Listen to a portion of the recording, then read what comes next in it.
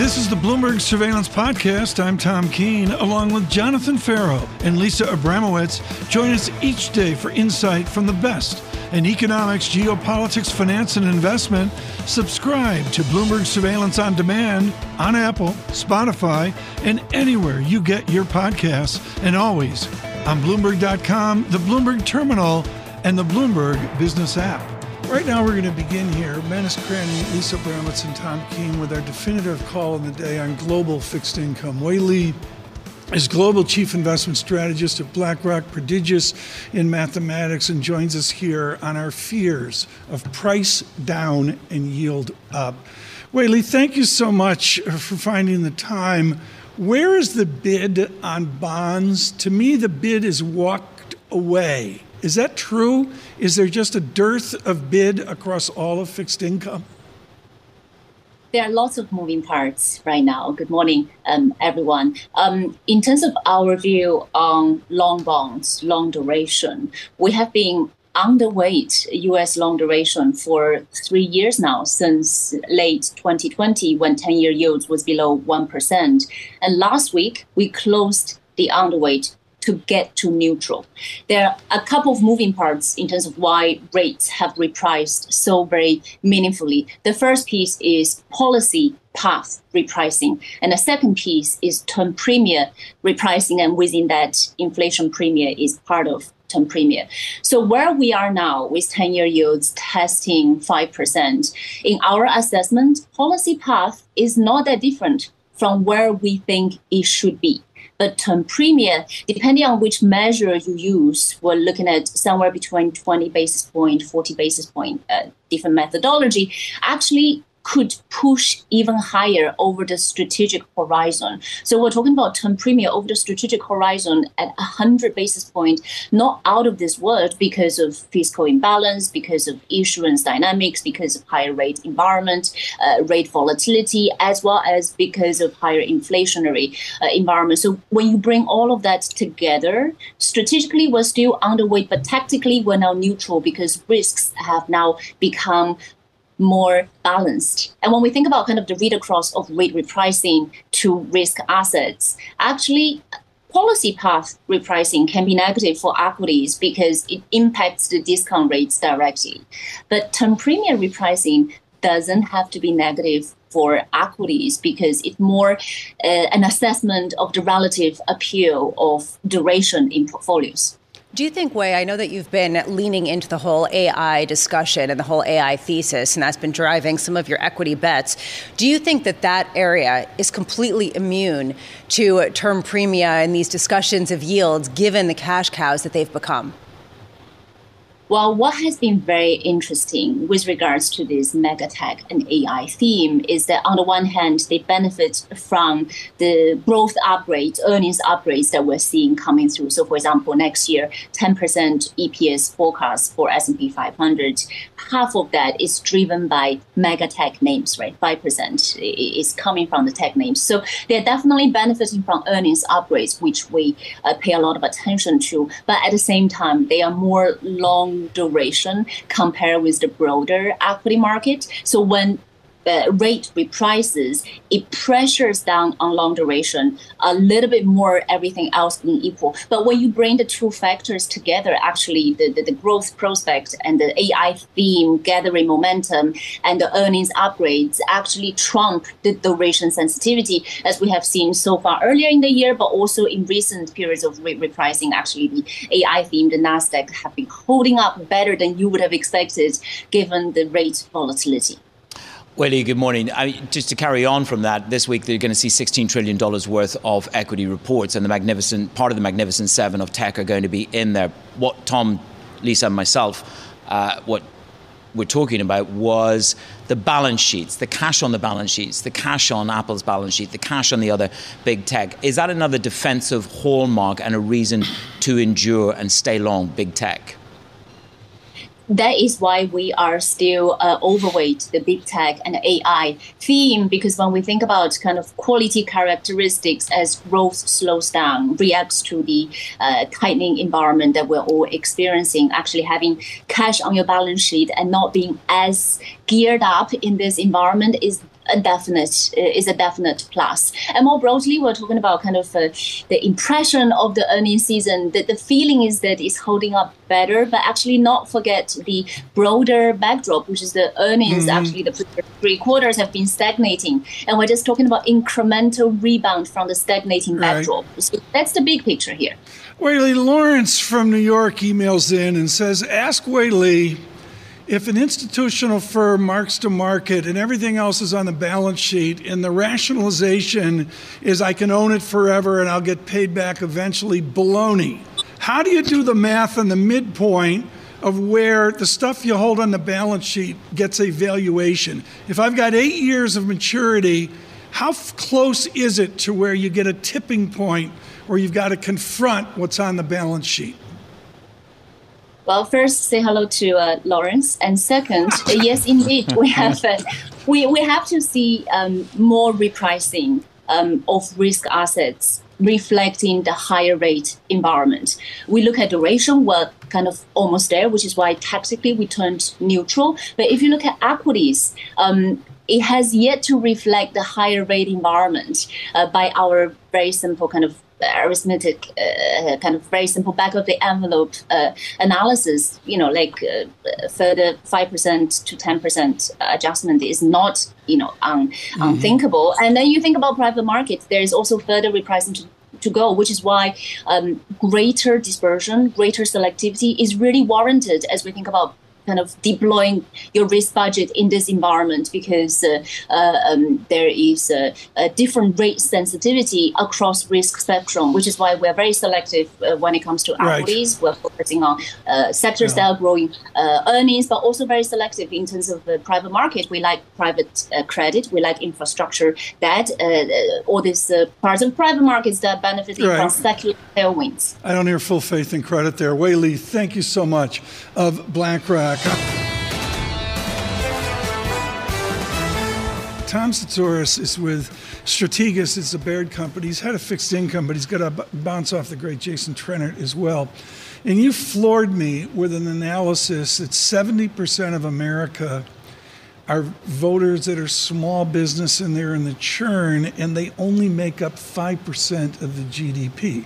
Has the Fed left them behind in this yield environment? Well, I would very much say so. The Fed, by overly relying on the Fed funds rate to tighten, has put so much of that pain on Main Street USA. It's almost as if we've decided there's too big to fail. Earlier this year, we decided their medium is too big to fail. Medium-sized businesses, Silicon Valley Bank, Signature Bank, depositors there. So if that means that if there's large companies are too big to fail, medium-sized companies are too big to fail, the only place you can actually tighten in the U.S. economy these days is small businesses and households. And the Fed has done exactly that by overly relying on the Fed funds rate. With that said, balance sheet reduction is catching up with the bond market now, and we're seeing Treasury yields rise in the belly of the curve. Okay, and we'll get there in 1 sec, which is the technical underpinnings of why we're seeing a sell-off. But to stick on the point that Tom was talking about, if you have such a swath of the voter base that is feeling this kind of pain, and if you have small businesses that account for a significant proportion of the jobs losing momentum, when does that start to trickle into a higher unemployment rate? When does it start to reinforce and then actually bring rates down because of slower growth? Well, we were already at that point in March of this year. We were 48 hours from a recession, which would have been very deep. And then we had financial stabilization via liquidity injections. So when does it begin to bite again? Probably sometime between Christmas and we'll say Valentine's Day, when the consumer gets those late 2023 credit card bills in January, and you start to see a pullback. I don't see any sort of slowdown in consumption. We didn't see it in the data last week. So that suggests to us the labor market's going to continue to remain strong, at least until the end of the year. But at some point in time, those higher interest rates are going to bite all corners of the economy, not just small businesses and households. Are yields rising right now because of the perception of strength that is given by some of the bigger businesses that are much stronger? I don't think so. I think yields are rising because we're finally seeing supply come in and really scare those bond vigilantes. The bond vigilantes are back, and they're pushing the term premium up on all treasuries, not just the front end of the curve now. Well, they've been unleashed not just in the US Treasury market, but also in UK gilts and on bonds. What goes through my mind is that when you trigger through 5% and you see the curve moving so aggressively, do you think that we hit some kind of a point of where risk parity trades begin to get smacked, or where VAR limits at various trading houses get triggered? Do you think that we're going to go into that next evolution of where we see a real liquidation moment? That's a tough question because I think we've seen, now this is really the third substantial rise in 10-year Treasury yields we've seen over the last 3 years. Each time you've probably seen those VAR strategies take a turn of leverage off along the way. So the sensitivity today to a 5% is probably less than it was to a 3% 2 years ago because they've taken, from what we can see, there's been some leverage that's come off. With that said, there's always another break point. I don't know if it's 502 or 517, or we might have already hit it at 490. But there's a break point here where you're going to see another round of leverage come off. And that's part of the reason why it's probably a multi-step process, but that's probably one of the reasons why we're seeing the S&P off again as well, and credit spreads inching higher, because I think we're getting close to that point again. So who steps in here? This is the debate that the three of us have had for the past 2 hours, which is duration heroes aren't to be seen yet. You're trading above 5%. Insurance companies have a different accounting system. They don't need to come in and hedge themselves. Who steps into this bond market to cap yields? Well, there's a good and a bad to this. The good is there's an Give me the good. The good is there's an enormous amount of plain vanilla core fixed income strategies that will just love to keep buying and buying and buying treasuries. The bad news is those are price-sensitive investors. They're not like the leveraged investors of the past. So they're going to basically come in after there's a concession. So treasury supply comes in, yields tick a little higher, they come in and buy on the cheap. They're not going to be price insensitive who will buy on any dip. You are a grizzled veteran of this. I'm going to give you 2 ideas. One that we talked to Wei Li about at BlackRock, which is the bid walks away.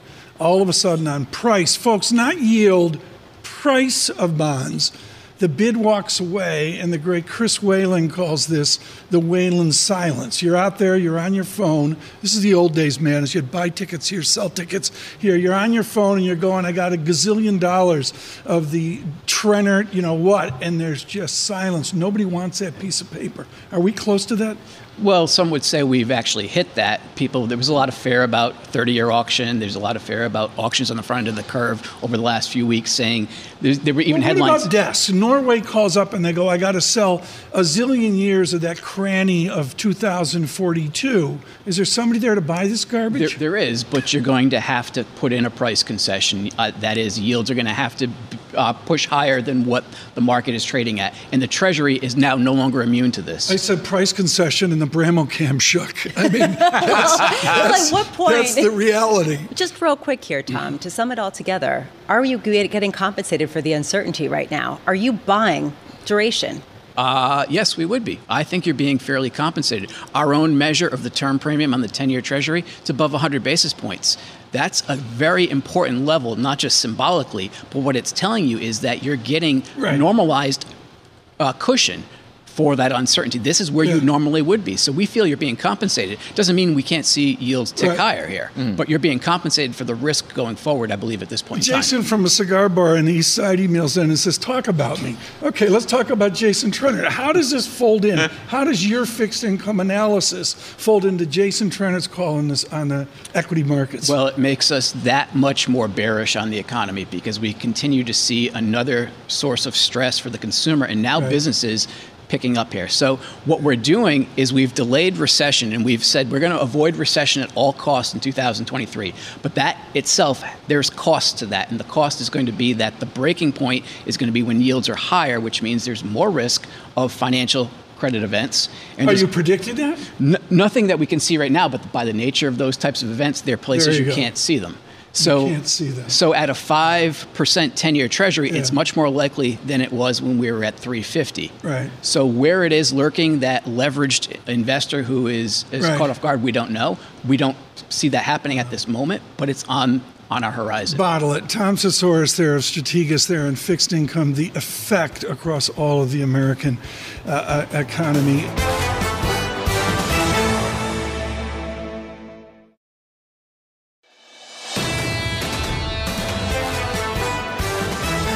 Kathleen Bust-Johnson joins us now, Chief Economist, Nationwide Mutual Insurance. Kathy, once again, you have failed, and everybody else, with a bang-up third quarter GDP modeled out at 5%. You're going to tell me we can't sustain that. All my radar's up. Why can't we sustain above average real GDP? Good morning, Tom. Well, it is unsustainable. And the main reason is that we just don't have enough workers, really. If you break down GDP growth, right, you look at the number of workers and how productive. Unless we're getting a real boom in productivity growth, really hard to sustain 5% growth. And what it also does in the meantime, as you know, is overheats the economy and makes it more difficult for the Federal Reserve to lower inflation. And that's their primary goal. So I think one way or the other, Fed will lower inflation and continue to lower it. But that means that 5% is not very sustainable. Where are you on the, good morning, good to see you. Where are you on the outlook for wages? Is the heat and I suppose the fury of wage negotiation, is that in the rearview mirror as you look into 2024?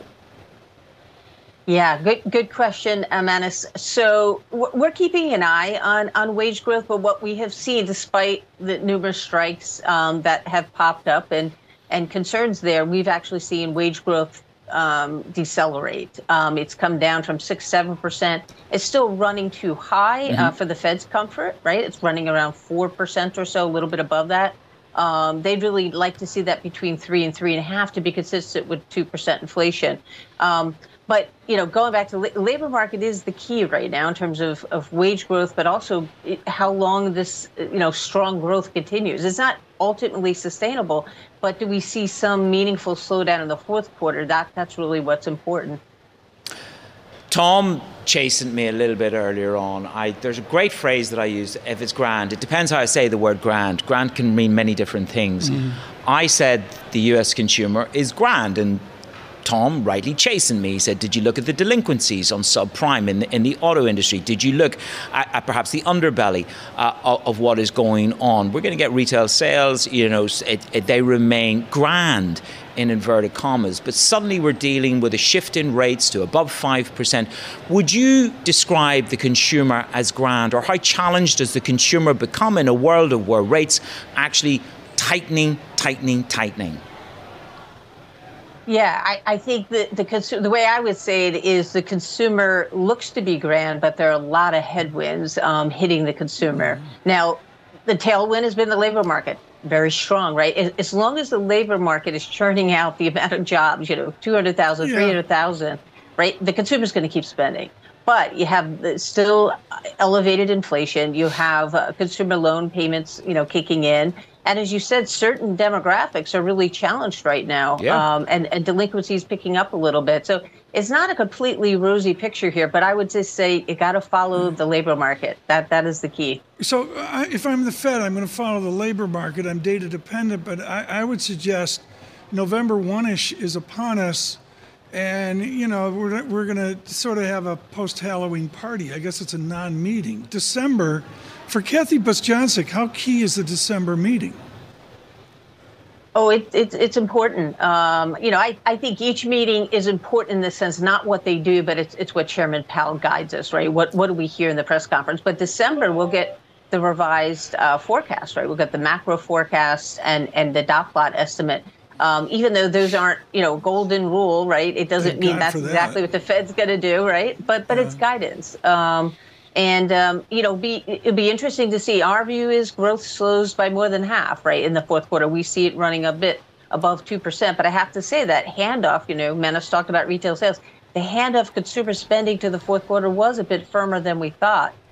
We really need to see growth for the Fed to feel comfortable below 2%. I mean, Chairman Powell told us he thinks real potential growth is 2%, right? So he wants it on a sustained basis. I mean, Kathy, you're with Nationwide. Do you have tickets to Michigan right around Thanksgiving? I mean, it's at Michigan. I get that. But you're Kathy Bostjancic.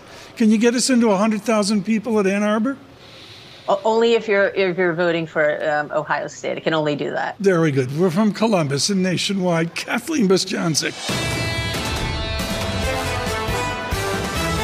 Let's get right to it. Your definitive brief here on this transaction, $60 billion of a total enterprise value. Amrita Sen, expert at the micro foundations of the price of oil, and also expert out of the geography of oil. Amrita, I was up to speed on this in a FACO way, and I'm getting up to speed quickly. Guyana, 2015. Exxon finds more oil than God in the Gulf of Mexico off of South America. This is Hess, and this is a Guyana acquisition by Mr. Worth and Chevron. Explain to our audience the magnitude of the Guyana oil fields. I think it's a fantastic acquisition, if you ask me, given the fact that Guyana is actually going to be the most prolific non-OPEC supply growth in the coming years. Exxon, like you said, already has footprint, and as does Hess. So Chevron now, through Hess, gets exposure to that. You know, Guyana's production has been growing by 200,000 to 300,000 barrels per day. It's got several new FPSOs planned in the coming years. We're talking about production breaching 1 million barrels per day and continuing to grow. So it is, like I said, the most promising non-OPEC supply prospect. You know, we've had Brazil take that position for the last few years, and that's now flipped to Guyana. So again, in that sense, a fantastic acquisition. What is the distinction of Guyana, and then I believe it is too, I got to get my map out, Manus, I'm going down in flames here. What is the distinction between Guyana and Venezuela on the southern side of the Caribbean? I mean, of course, there's political stability for one, and the quality of oil. The quality of oil Guyana produces is actually very good quality. It's sweeter. It's really liked by even European refiners who sometimes struggle to process a lot of the heavier sour barrels. Venezuelan oil is very, very heavy oil. It's liked by a lot of refiners who, like in the U.S. Gulf Coast, that have the capacity to process that.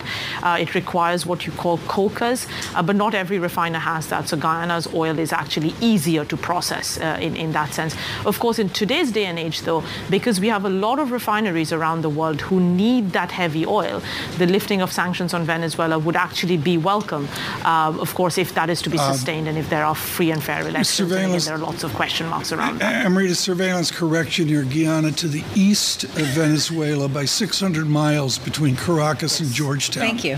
Nailing that.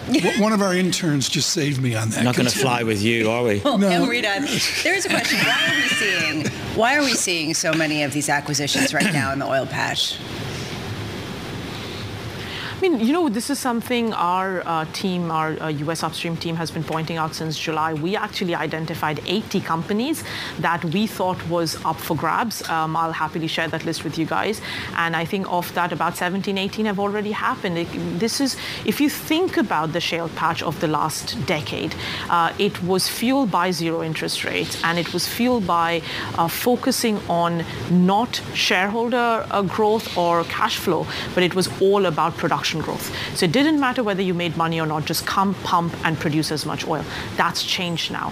Over the last few years, we've seen actually shareholders say, no, you actually need to return money to us, which means a lot of the acreage and a lot of the companies that had poor acreage, just produced anyways, they have to get basically integrated with bigger companies who have economies of scale, because that's the only way you can generate cash. So that's the main reason why we are seeing this. And then, of course, as interest rates go up, servicing a lot of these debts that they have, a lot of the companies have very, very high debts, just isn't feasible. And that's why you will continue to see consolidation. We think this is just the start, and we're going to see a lot more going forward. So, Amrita, how much is this also a result of maybe antitrust agents in the U.S. looking more favorably on some of these tie-ups because there is this goal to offset some of the supply fluctuations in the Middle East?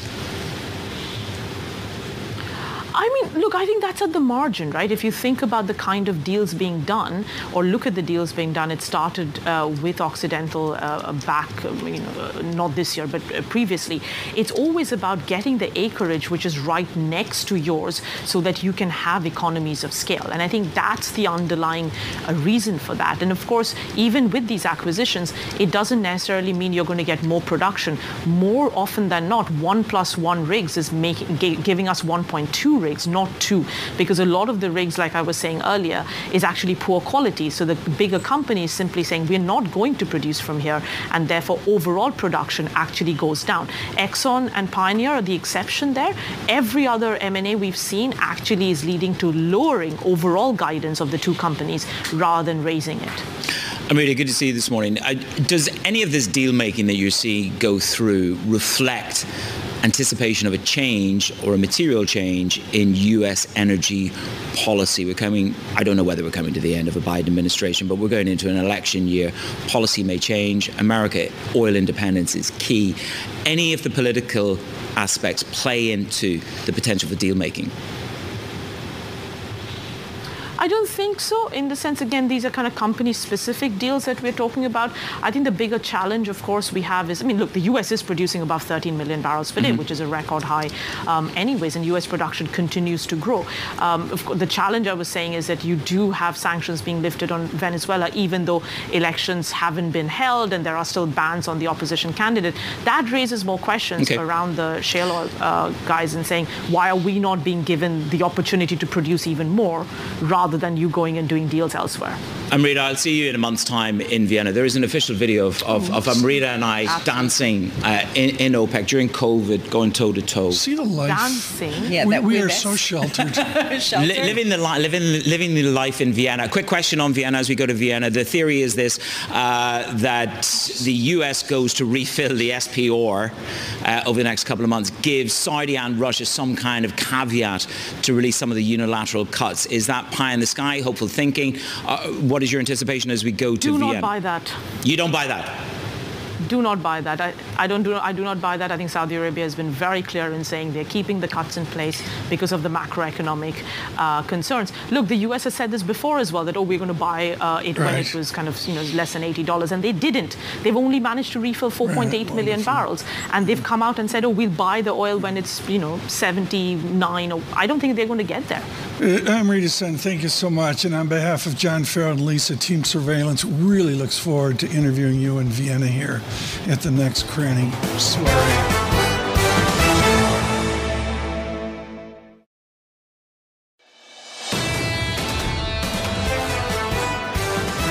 Right now, we're going to begin here. Menace Cranny, Lisa Abramowicz, and Tom Keene with our definitive call of the day on global fixed income. Wei Li is Global Chief Investment Strategist at BlackRock, prodigious in mathematics, and joins us here on our fears of price down and yield up.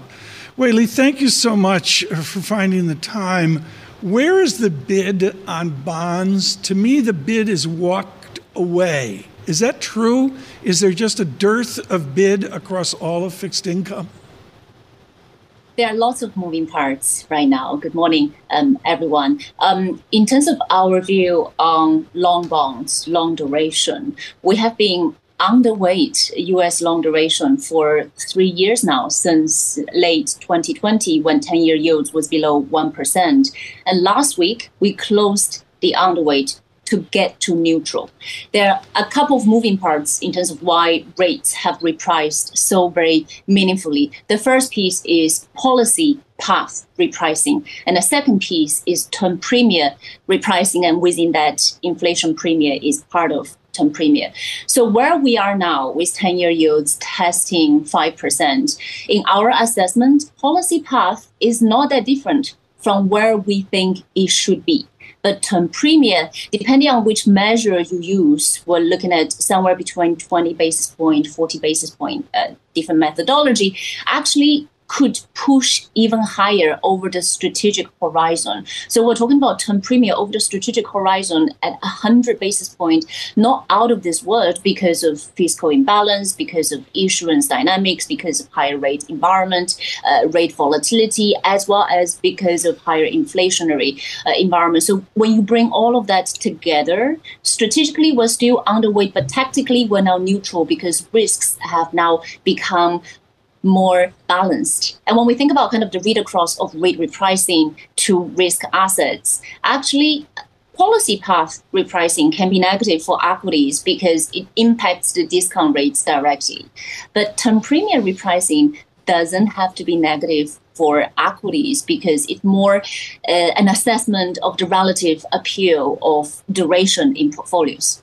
Do you think, Wei, I know that you've been leaning into the whole AI discussion and the whole AI thesis, and that's been driving some of your equity bets. Do you think that that area is completely immune to term premia and these discussions of yields, given the cash cows that they've become?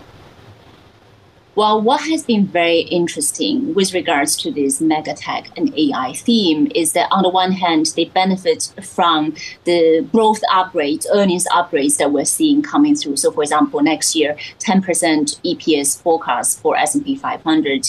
Half of that is driven by mega tech names, right? 5% is coming from the tech names. So they're definitely benefiting from earnings upgrades, which we pay a lot of attention to. But at the same time, they are more long duration compared with the broader equity market. So when rate reprices, it pressures down on long duration a little bit more, everything else being equal. But when you bring the two factors together, actually the growth prospect and the AI theme gathering momentum and the earnings upgrades actually trump the duration sensitivity, as we have seen so far earlier in the year, but also in recent periods of repricing. Actually, the AI theme, the NASDAQ, have been holding up better than you would have expected given the rate volatility. Weili, good morning. Just to carry on from that, this week they're going to see $16 trillion worth of equity reports, and part of the Magnificent Seven of tech are going to be in there. What Tom, Lisa, and myself, what we're talking about was the balance sheets, the cash on the balance sheets, the cash on Apple's balance sheet, the cash on the other big tech. Is that another defensive hallmark and a reason to endure and stay long big tech? That is why we are still overweight the big tech and AI theme, because when we think about kind of quality characteristics as growth slows down, reacts to the tightening environment that we're all experiencing, actually having cash on your balance sheet and not being as geared up in this environment is a definite plus. And more broadly, we're talking about kind of the impression of the earnings season. The feeling is that it's holding up better, but actually not forget the broader backdrop, which is the earnings. Actually, the three quarters have been stagnating, and we're just talking about incremental rebound from the stagnating backdrop. So that's the big picture here. Weili, Lawrence from New York emails in and says, ask Weili, if an institutional firm marks to market and everything else is on the balance sheet and the rationalization is I can own it forever and I'll get paid back eventually, baloney. How do you do the math on the midpoint of where the stuff you hold on the balance sheet gets a valuation? If I've got 8 years of maturity, how close is it to where you get a tipping point where you've got to confront what's on the balance sheet? Well, first, say hello to Lawrence, and second, yes, indeed, we have to see more repricing of risk assets reflecting the higher rate environment. We look at duration, we're kind of almost there, which is why tactically we turned neutral. But if you look at equities, it has yet to reflect the higher rate environment by our very simple kind of arithmetic, kind of very simple back of the envelope analysis, like further 5% to 10% adjustment is not, unthinkable. And then you think about private markets, there is also further repricing to go, which is why greater dispersion, greater selectivity is really warranted as we think about kind of deploying your risk budget in this environment, because there is a different rate sensitivity across risk spectrum, which is why we're very selective when it comes to equities. We're focusing on sectors that are growing earnings, but also very selective in terms of the private market. We like private credit, we like infrastructure debt, all these parts of private markets that are benefiting from secular tailwinds. I don't hear full faith in credit there. Weili, thank you so much of BlackRock. Subscribe to the Bloomberg Surveillance Podcast on Apple, Spotify, and anywhere else you get your podcasts. Listen live every weekday starting at 7 a.m. Eastern on Bloomberg.com, the iHeartRadio app, TuneIn, and the Bloomberg Business app. You can watch us live on Bloomberg Television and always on the Bloomberg Terminal. Thanks for listening. I'm Tom Keene, and this is Bloomberg.